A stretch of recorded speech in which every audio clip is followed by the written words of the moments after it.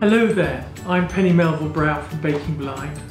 I've been cooking across 6 continents, trying to show that disabled people can still do almost anything. And stop. Jennison, he works at LinkedIn in Silicon Valley in California, had flown over to the UK to cook with me for a few days in Hampshire. Right, you're done. This isn't really like one of my usual cooking videos, but more a podcast with pictures of us having discussions in the garden in Hampshire during a break from our cooking. We were discussing all the different ways that technology might be able to help me and him and other people with all sorts of different disabilities to actually operate more successfully in cooking, in work, and in life in general. You're here in Hampshire to cook with me. I am. And you actually paid an outrageous amount of money to do this through a charity auction. None of the money came to me, I might add. So what inspired you to want to come and cook? As in my own experience, I was relatively kept away from the kitchen as a kid. Yes. More from a safety perspective. My mom was just nervous. Although she did bring me in to do manual labor and things. Yeah. But then obviously I did cooking because I had to eat over time. But it's not something over the last number of years that I've made a priority or just done, because life is fast, days are quick, and I just get home and I don't, the idea, it's more of washing the dishes and the implements afterwards of cooking than anything else. But if it's just for myself, I don't see a reason to make a huge production. And so this came up. I obviously heard about you as a judge for your Holman Prize a couple of years ago, and I was fascinated, more just because I understood the concept of what you were doing beyond the cooking. Yeah. And I thought that would be really interesting. And truth be told, part of it at the auction was I'm super competitive, and when I noticed someone else was interested in the same thing, I had to up the ante. And luckily I live and work in Silicon Valley, and here I am. Because I can't think of anyone who actually cooks that I know who are friends. Really? Yeah, it's again, it's part of, I guess, a lifestyle. You leave the office, you go maybe for a happy hour, you grab a quick dinner, or you'll have dinner at the office. A lot of tech firms provide meals either free or at low cost.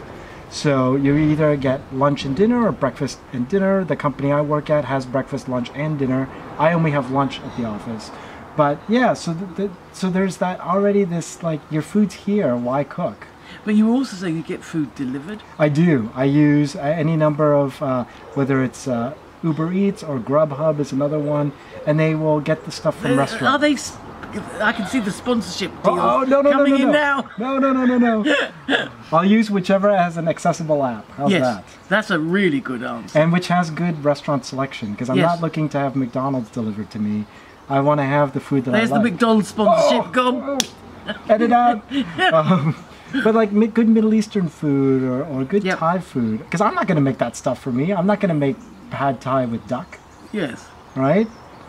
You saw how I handle chicken. You don't want me to be handling duck meat. So, and is this part of a trend in Silicon Valley? Is this how most people exist? I think it's a trend amongst, sadly, I think it's a trend amongst many. I think we've worked ourselves into this thing where we're busy professionals.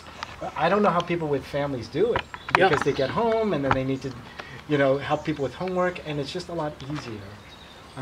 But I remember my mom back in the day, she'd come home from work and have to slave over a stove and cook food and stuff. But we've gotten rid of that. We live in this generation of convenience. Everything has an app. Everything is faster. People will cook on weekends. And things like that. So it's part of relaxation. Yeah, and there are other sources of food just to keep you going for the week while you're working.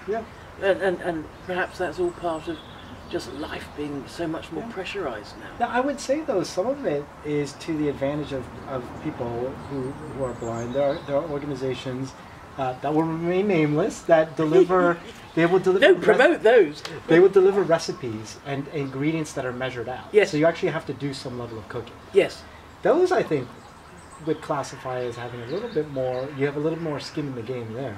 Was that Blue Apron? Yes. Yeah. Blue Apron is one of them. Yeah. That sounds and there's some other companies that, whose names actually do escape me, but they do provide you the ingredients and the recipes. Now, the recipes are in print, but with today's technology, you could either probably get them online or scan it, take a picture of it, and off you go. As long as your kitchen is accessible. You and I talked a little bit about that. My stovetop is actually flat. Is it an induction hob? Sure. Yeah. Hob is another word. Oh yes, sorry. The oven, the stovetop. Yeah. So it's flat. Now there are these little things. If you used your fingers, you could probably feel like the little round thing. But if the stovetop is that hot, are you going to be wanting to drag your fingers around? No. So the oven is the oven, but the stovetop is not accessible, and the controls are buttons. Thankfully, there are buttons. Yeah. But there's a menu, so you have to kind of count and hope that you've gotten to the right temperature. I've always said the thing that I really want is something that reads liquid crystal displays very quickly, very easy. Yeah. And you could probably do it through a phone, but I don't want to have to get a phone out in the middle of cooking and focus it up, find where the little display is. I want something I can just go slap onto the display and it will read it to me. See, you're old school, Penny, because a lot of people these days, regardless, they have their phone on their person all the time. I don't know about you, but I feel naked without my phone either on me or close by. So the idea of using an app is to me, it's almost like an extension of my body, right? Because I just reach for my phone. I just find it so much slower. No, I got you. Yeah. I got you. No, I'm looking for immediacy, particularly if I'm, cooking something and I can smell it's getting hot. Yeah. I need something where I can just turn it down immediately. Yeah. Well, hey, anyone who's watching this startup, there's a startup idea right there. Yeah. Contact Penny. Do. But talking about accessibility, you are a co-founder of Global Accessibility Day. Tell me about that. Sure. So Global Accessibility Awareness Day is something that my co-founder, Joe Devon, so hello Joe, if you're watching, he wrote a blog post in 2011, we'll say in November of 2011, where it was a little bit of a rant, because that's what us tech people do. When we're not happy, we'll blog or find some other way to rant. But his dad at the time was struggling using a bank website. Yep. Just to do simple things that you and I would take for granted, or anyone would take for granted. And so he got on the blog, ranted a little about that, and then mentioned, most web developers, because he at the time was a web developer. He now is an owner of a web agency. Yeah. But at the time he was a developer, and he's saying, most developers don't even know have never heard a screen reader before, or seen one, or know anything about what accessibility is. So he put a challenge forward and said, we need to have a Global Accessibility Awareness Day, where people will take some time to learn about it. And just by happenstance, is when he published the blog, a tweet went out saying, this blog post got published. I believe it was a Friday or Saturday night, where I would typically be out and about. And just by happenstance, I saw a tweet saying about this blog post. I activated the link, read the blog post in full, and responded to him immediately, telling him a little bit about myself. So he was and still is in Los Angeles. At the time I was in Toronto. We didn't know each other at all. And I just said to him, hey, if you're really up for this, let's do it.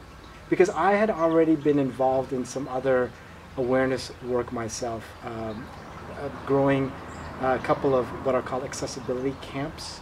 Yeah. And what those are free events, typically on weekends, that people are brought together and they learn about different aspects of design and development and accessibility. So I had already been doing that kind of stuff. I was inspired by others who had preceded me, but I had started some in Toronto and helped. So this is all about awareness. Changing the attitudes, awareness, knowledge of people who are designing technology. Designing and engineering it, yes. Yeah. And the key with the events, whether it's Global Accessibility Awareness Day or the camps, is that they're not meant to be formal, stuffy, conferencey type of things. Yeah, sure. It's informal. Typically, They're free events or low cost. They're held on Saturdays, the camps. Yes. Anyway, so I and brought... food is provided. Yes. And I had... That I didn't cook. Yeah. But then, so with that experience and that passion that I had, you know, it was just pure... what's the word? Serendipity? Yeah. That Joe had the same idea. And both he and I are overly networked and overly tasked and busy. So we were the wrong people to take something like this on. But we did. Yeah. And we got on the phone and we launched it in May. I think it was May 15th of 2012 was our first one. And the history's all up. If people want to learn more about it, it's up at globalaccessibilityawarenessday.org. But essentially, .org. Yeah. And essentially, we didn't think it was going to go anywhere, honestly. So we ran it in the first year, and it just took off. And I essentially and literally picked up the phone and or sent an email to friends of mine in accessibility in different countries, explained to them what we were trying to do, and asked them if they'd be willing to help out and just run an event. Yeah. And that first year, you know, we started off with a bunch of different things. My colleague in India, a friend of mine there, she got the government of India involved. They had some big conference. That's amazing, isn't it? In Australia, they had an event, Yes. and and then here we are. What are we? My math is awful. 7 years later, Yeah. 2019, and this year we had over 100 events. Yeah. Apple has events at all their stores or at many of their stores, and typically we find out almost like a couple of days before about certain of the events, but we invite people to contact us to let us know where they're having events so that we can get the word out And publicize it. So we have on our website public events, but we also publicize because we wanted to give props to companies who are holding internal events or schools. Yes. Or other nonprofits or charities who are holding events maybe for their own audience. Because the idea is that day, global accessibility it's an excuse to just cause a conversation on any aspect of digital access or inclusion. And it could be anything from showing someone how to use a sip and puff device. Or talking about how... Can you just explain? Sure. A sip and puff device is something for people who don't have use of their hands or Yeah. arms. So they use their mouth, sipping and puffing to control rather than using a keyboard. Yeah, So to control movement. Yeah. But it's things like that, or they could hold a conference or an event just talking about like how virtual reality could be a game changer for people with disabilities, or they could be presenting a new product like this liquid crystal display. So what motivates people, companies, but also the people in the companies to take part in this? What I think they just them? find it exciting, and the fact that they're part of this global movement. I think that's a big part of it. Part of it is they want to be part of this thing. They don't want to be. I'm thinking about tech people. And most of them have got inquiring minds. Yeah. Want to stretch the boundaries Yeah. of what they're doing, find new users. Yeah. Just be at the forefront, at the cutting edge of where technology is going. And actually, if you get it right for people with, additional needs, you are getting it right in the long term. Oh, it's for everybody. It's that whole idea of inclusive design, right? Yeah. I mean, some of the features on the iPhone and on the Android devices that are assistive technologies for us, as you know, really started as something that was being a problem solved for people without disabilities. Yes. Like the voice recognition software. That was never envisioned, I don't think, in the beginning to be for people without use of their hands or arms. Yeah. And I can imagine, I say this jokingly because I don't know, but I could just imagine that screen reading technology on the phones, and you can turn your screen off. There must be spy agencies who must find that quite intriguing because you can text and send messages with no one seeing what you're doing. Yeah. And lots of adaptations that have been designed around visually impaired people or other people with disabilities. Yeah. Suddenly they have this, value in the much bigger marketplace. Absolutely. And some of these businesses are now starting to realise not just about, social responsibility, but also about profit, reaching new customers. Right. And it's also sometimes tied to the vision and mission. When I'm not here cooking with you, and I'm paying the bills, I head up accessibility engineering evangelism at LinkedIn. And so LinkedIn, among other companies in the Silicon Valley, have made a decision to invest in accessibility. And part of the investment is actually having full-time people whose accountability is strictly on accessibility. Yeah.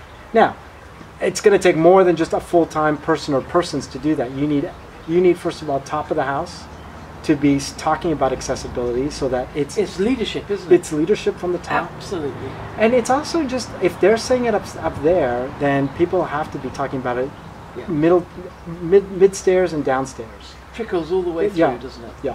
And it sets a whole ethos and a culture within a company. Oh, yeah. That actually we want to reach every customer, Right. and not just be selective about our customers. Right.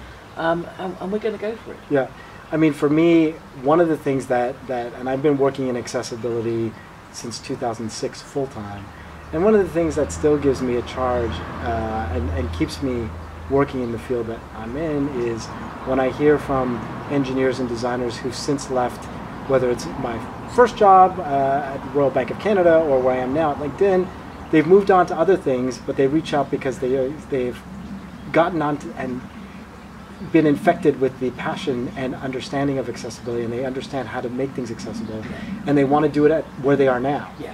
And asking for advice. And it's all about spreading the word. Yeah, particularly, I mean, I feel honestly, I feel so fortunate working in Silicon Valley, because if you're going to make an impact or a change, or if you're going to at least harangue people to make things accessible, what better place to do it than a place like Silicon Valley? Yeah. And it's a big responsibility. It is. Because you are there in that leadership role, in that valley, and if I you could need say, to change the world. Well, no pressure there. No pressure.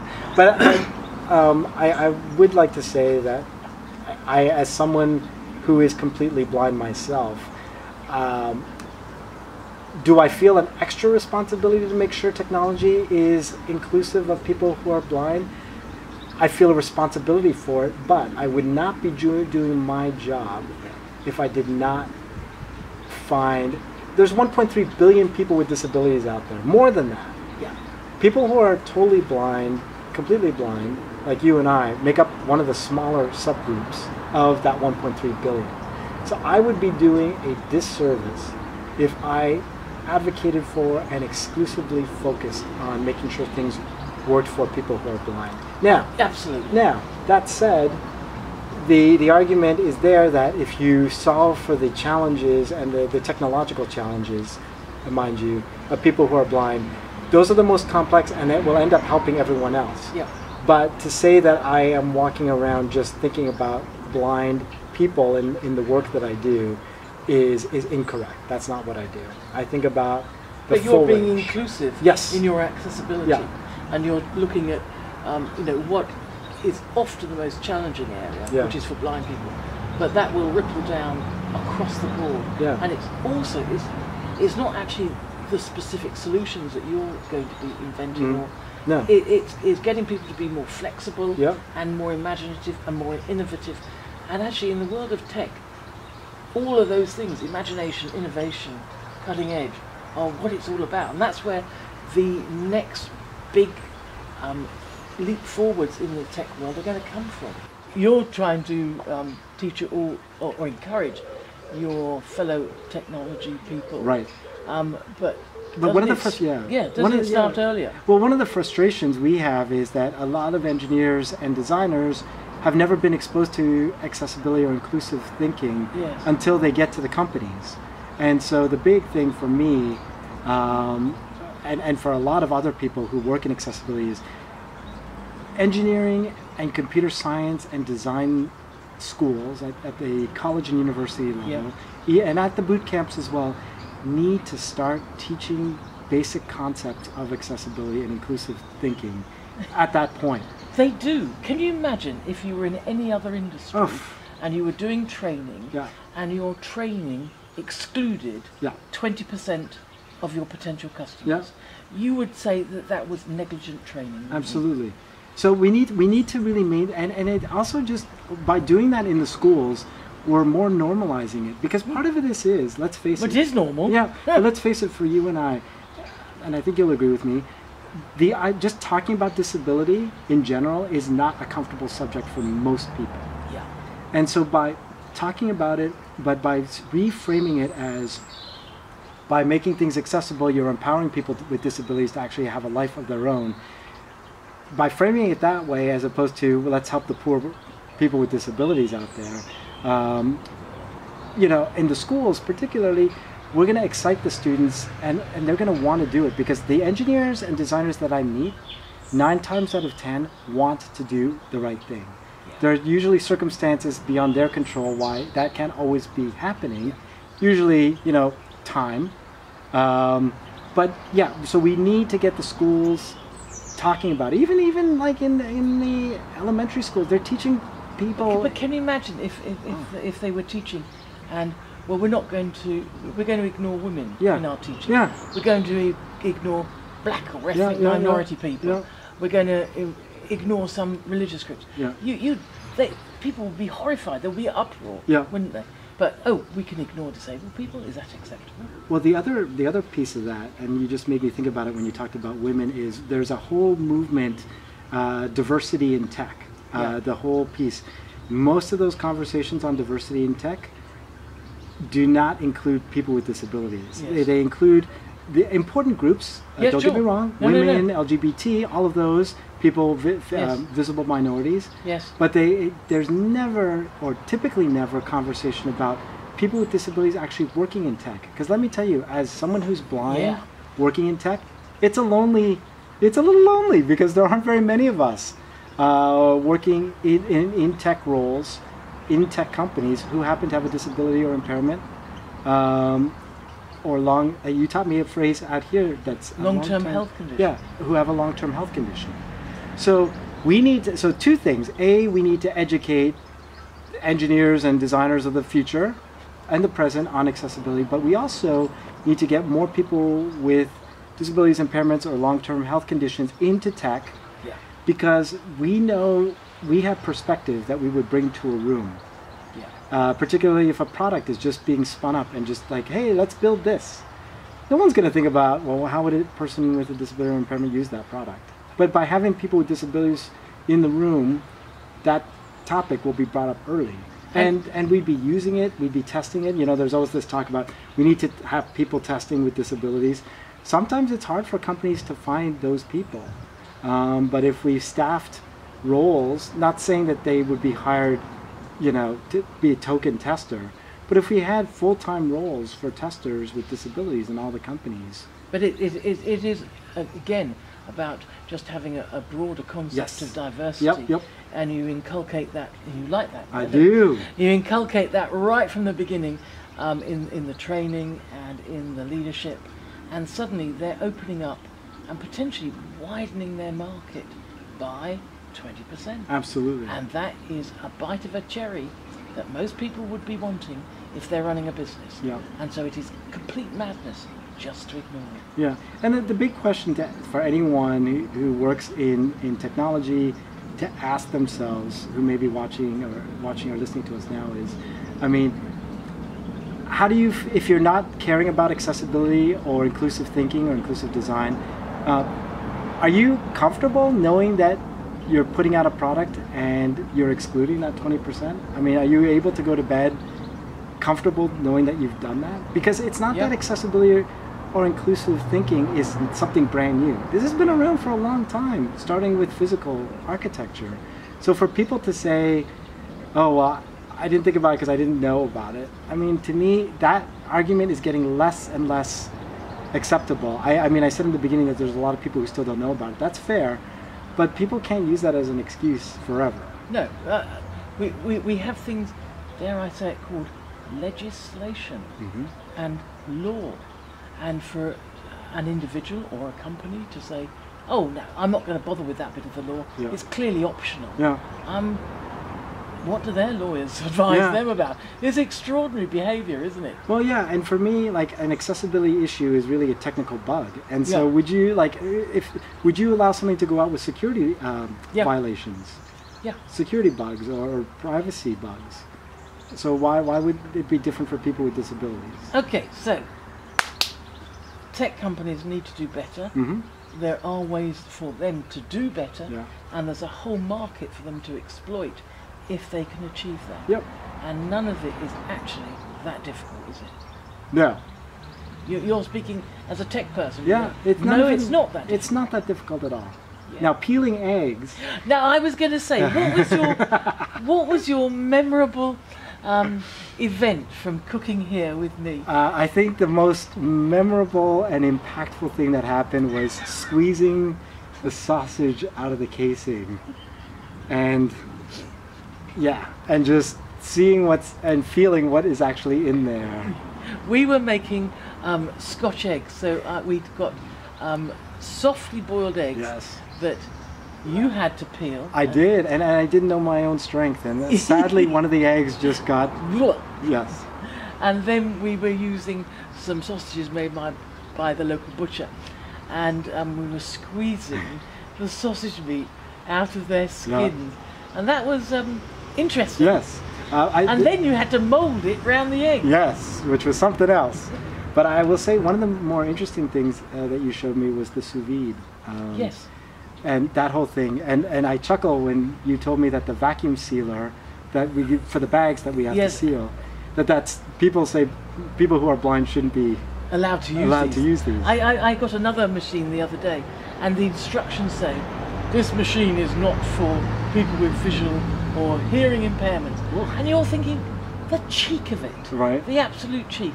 So we mentioned accessibility, but these are companies who have deliberately excluded people right from the start, from the get-go, the design. So the sous vide was really interesting. I could never see myself squeezing out sausage again or peeling an egg. The Scotch eggs were good though. They were delicious. They were. I'll let someone else cook them.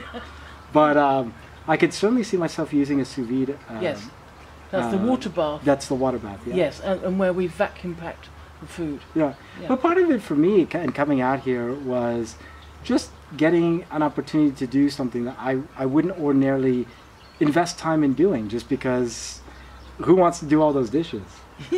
But being able to try things, and there was one thing I'd never done before. I'd never chopped an onion. Yes, I know, call the press. But and I also heard that you cry after you chop an onion. I think you cry if you cut your finger. You do. You can sob. Yeah. But just doing stuff like that because it's out of my comfort zone. Admittedly, it's not something I don't walk around with dreams of paring vegetables and fruit or even cooking. And zesting.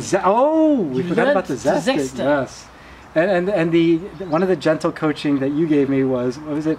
Cooking takes a little bit of force, because I was with my tech hands, which are used to like touching the keyboard. Delicate yes. keys. They are. You feel the strength of my I know. hand. Yeah, but you have military hands. But whether it was cracking walnuts or chopping oat or quartering dates. Yes, you hated that, didn't you? Well, it wasn't hating it, but I know, because Penny would come over and go, so how far are you along with that? And I was honest with her, and I could totally tell her reaction. It was like, really? You're only there? Yeah. We've had some fun though. We have absolutely had fun, and I would love to come back out and visit and extraordinary welcome. Do that again. Yeah. Thank you. Well, thank you for everything you've done over the last few days too. Please do have a look at my Baking Blind YouTube channel for more of Jennison. He was on a really steep learning curve when it came to cooking, but he did succeed in making some excellent dishes.